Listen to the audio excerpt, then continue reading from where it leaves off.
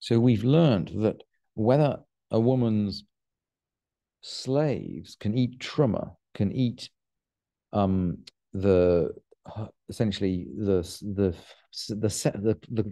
truma is this what is set aside from crops to be given to kohanim, and a woman who marries into a priestly family, or for that matter the slaves that she brings into the priestly family, or for that matter the slaves or the offspring of the priest, they can all eat truma, they can all eat from this set aside food just as much as the priest can.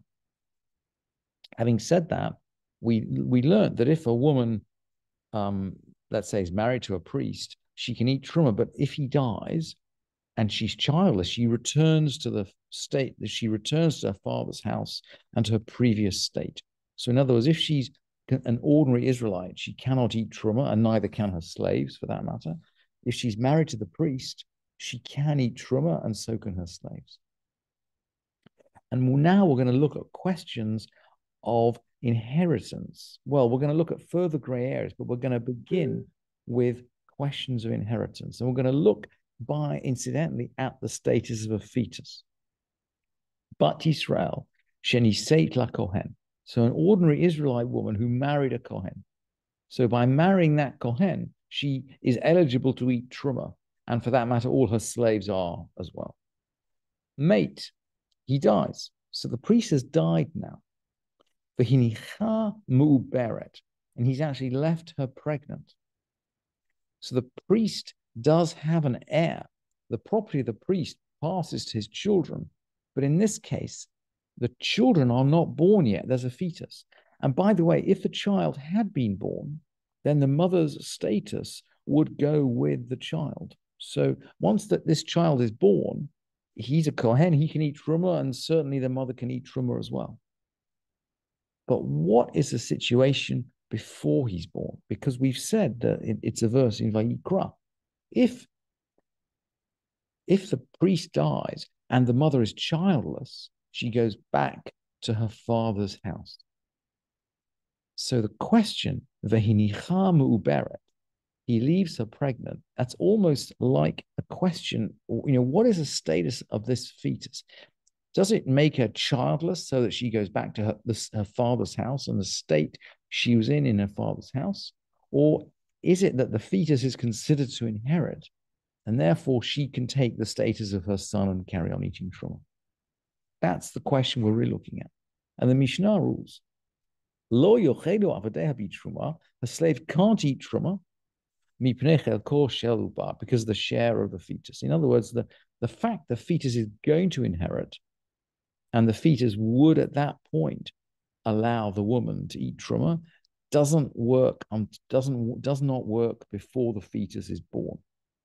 So there's some event on birth, some transfer of status on birth that does not happen at conception. That's what that's what this Mishnah teaches. And Rabbi Yossi is going to give a general principle. Ha'over posel ve'eino machil divrei Rabbi Yossi. Rabbi Yossi says that the existence of a fetus, posel, he can take away from a woman the right to eat truma, ve'eino machil, but he can't give her the right to eat truma, as if the fetus were, if you like, were strict in both directions with the fetus. Divrei Rabbi Yossi. That's the words of Rabbi Yossi. And the sages seem to disagree with him, and certainly the Gemara thinks the sages are disagreeing with him because they kind of throw the opposite challenge at him. So the sages say to him, Amrulo, they say to him, because you've testified to us concerning a daughter of Israel who married a kohen. What about the opposite situation? Ve'al bat kohen la kohen. What about a daughter of a priest who married a priest? Because in the question of a daughter of a priest who married a priest, well, if she's going to return to her father's house, well, of course, in her father's house, she can eat truma. But if she's part of her husband's house, she can eat truma. So the sages continue, mate, So in that situation, a daughter of a priest, married to a priest, mate, let's say he dies and he leaves her pregnant, her, her slaves won't be able to eat truma, and neither will she, by the way. Because we're saying, if you like, we seem to be we seem to be strict in both directions with this fetus. We're saying that the fetus disqualifies, but it can't bestow the right to eat. In other words, it can disqualify her from eating by asserting the fact that she's no longer a childless woman who goes back to her father's house, but it can't qualify her to eat by saying, look, this fetus inherits the state of its father and therefore allows its mother to eat truma. So she's kind of caught in the middle. And the rabbis are going to say to Rabbi Yossi, you can't take this position because it's a reductio ad absurdum. You get an absurd situation where someone could get stuck. The daughter of a priest who's married to a priest can just get stuck in the middle and not connected to either person's house. And the Mishnah is then going to go on to give various other examples of situations where there is where, if you like, the mother can be between the two places. So the Mishnah is going to give a list. Over the fetus, v'hayabam, ve'erusin, ve'acheresh, uven tesha shanim ve'yom echad, poslin velo ma'achilin. The fetus, the yavam, the betrothal, the deaf mute, and the boy who's 9 years and a day old, these all disqualify, but they can't bestow the right to eat. In other words, so we're going to expand out the list. So the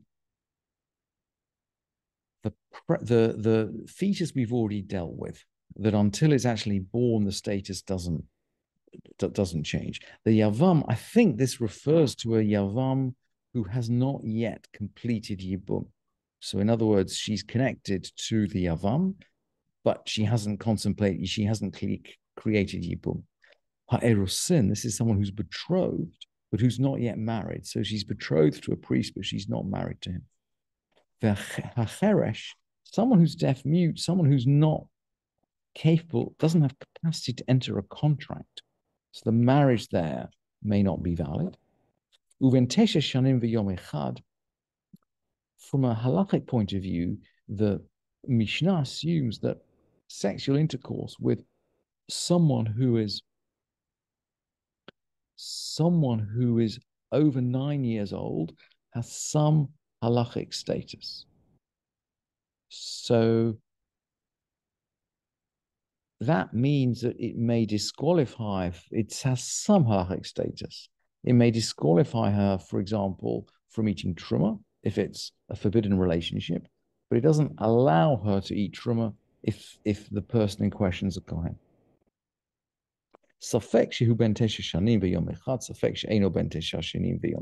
What if we don't know really how old this boy is? If we don't really know whether he's reached puberty or not. Or let's have another situation of doubt. I'm not sure whether this part of the Mishnah sort of belongs with the part above or the part below.